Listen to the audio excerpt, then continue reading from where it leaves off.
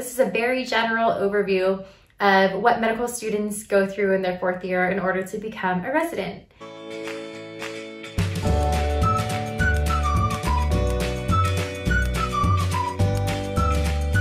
Hello, my name is Erica Maubin and I'm currently a 4th year medical student, and I just matched 2 days ago into OBGYN. If your friends and family are anything like mine, then I'm sure you've gotten 1,000 questions about like, where are you gonna move for residency? What are you gonna do after graduation? Like, where are you gonna get your next step in training? Most people literally have no idea what the match is, and it's very confusing. So I wanted to make this video for med students to send to their families and friends after they have been tired explaining what the whole match process is. And really briefly, usually the first 2 years of medical school are didactic, which means in the classroom, kind of like college, but like much faster than college and a lot more information than college.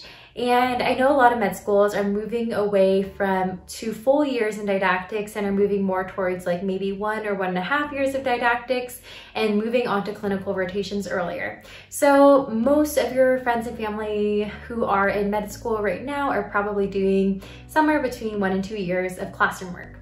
After that, there's a full year of rotations, and rotations differ from school to school, but there are typically overlapping core rotations, and I'm sure there are some sort of requirements by the LCME, but med students in their 3rd year or maybe a little bit earlier will rotate through OBGYN, pediatrics, internal medicine, neurology, sometimes emergency medicine, surgery, psychiatry, family medicine.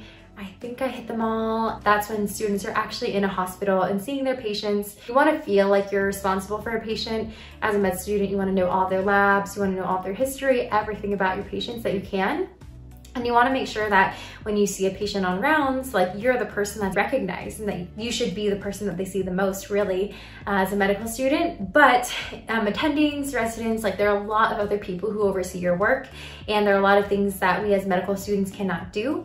We can't sign orders, we can't sign medications. Oftentimes we can put them in. So for instance, if I know someone needs like a high blood pressure medication like lisinopril, I can put that in their orders, but I can't sign it. I just put it penned, and then often an attending or a resident will look at it, see that it makes sense and that it's for the correct patient, and then sign it themselves. So as a med student, you're taking on some responsibility, but everything you do is overseen by an actual licensed physician. Okay. So anyways, again, that was a really quick recap of what the first few years of med school look like, and there's a lot more detail I could jump into, but I want to move on to what it really takes and what the process is for actually getting a job, or like the second part of training, which is residency. So residency can differ in the amount of years. The shortest amount of training is 3 years, and that would include specialties like family medicine and most emergency medicine programs, although some do 4 years now. There are a few others, I believe, that also are 3 years. And then it can be as long as 7 or 8 years, depending on some of the longer ones include neurosurgery and plastic surgery. And then there are some that are in the middle. Like for me, I'm going to OBGYN, so that's 4 years of training. But basically, what you should know about the process that your loved one is going through is that it's a long, expensive road. And I did make another video about my expenses and how much I spent during my 4th year, and I'll link that below. But just so you understand how financially stressful this time is, and how just like stressful in general it is feeling constantly judged on these interviews during your 4th year. So 4th year, typically your med student will be rotating often in different hospitals for the first few months, going to hospitals that they would like to eventually match to or work at or train at during residency, or just places where there's family around, so it's cheaper to rotate at these places in the hopes of getting a good letter of recommendation. There are many different reasons why people choose to do aways in a certain hospital or location, and those are just a couple of them. But often med students will do anywhere between 0 if their specialty doesn't require them or they're not as necessary, and upwards of 4. I know at my school, there's a maximum of 16 weeks that a student can do away during their 4th year, and only 12 of those credits will even count towards their graduation. It varies for different people. For instance, I did aways during July, September, and January, so super spread out. Some people will do them June, July, August and get them all done. It just depends kind of like what worked out for them in terms of planning and scheduling and everything. On top of aways, every single 4th year medical student will have access to start applying to residency in June. So let's start filling out their applications and making sure that everything is good to go. They can submit their applications in the middle of September. And so they pick residencies just based on what they read online, what they hear from their mentors and alumni, and just kind of their gut feelings about maybe where they want to live or what a program has to offer. And just based on that information, you decide what programs to apply to. And often that can be anywhere between like 20, especially if you are very competitive in a less competitive field, and all the way up to 100 or more if you are going to a competitive specialty or your couples matching. After that, it's kind of this waiting game where you're just waiting for emails to come trickling in with offers for invitations to interview at these programs. That typically happens between the span of sometimes as early as September all the way through November. We accept interviews or decline them based on what we want, and then we schedule interviews. These scheduled interviews can happen whenever a program wants. Sometimes programs will list these interview dates on their website and sometimes they won't. It makes it very stressful and difficult to try to plan your schedule when you have no idea of when potentially you'll even have the opportunity to interview. Interviews usually happen from anywhere as early as October often through February. They have to finish in February because that's when our rank order lists are due. So a rank order list is essentially when applicants make a list of their favorite programs, starting from like 1 is their absolute favorite and then all the way down to their least favorite. Applicants are encouraged not to rank programs they cannot see themselves being at. So for instance, if you interview at a program and you say, I would rather not match than match at this program, then that's a reason to not include that program on their list. Programs do the same thing. They make their list of favorite applicants to least favorite applicants.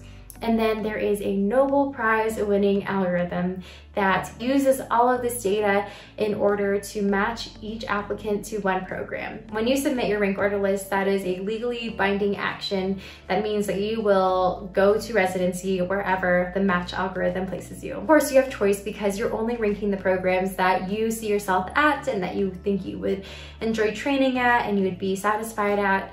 But at the same time, it depends on what other applicants want, what the programs want. So you do have some choice, but at the end of the day, you only get that one program and you go there.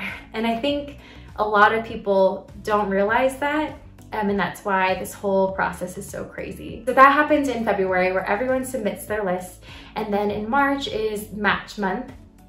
So the 3rd Monday in March is when applicants will receive a match status email. So at 11 a.m. Eastern Standard Time, an email comes through every single graduating medical student's inbox, an email that says, if you matched or not. Unfortunately, it does not say where you matched, and you have to wait another 4 days to figure that out. And the reason that there's this time is because for those individuals who don't match on Monday, they have that full week to go throughout the SOAP process. And I'll link below kind of some information about the SOAP process that medical students read, and that's kind of the schedule that they have to adhere to and they have to go through that program. But essentially, people who don't match receive a list of the programs that have spots that are not filled, and they can apply for these spots.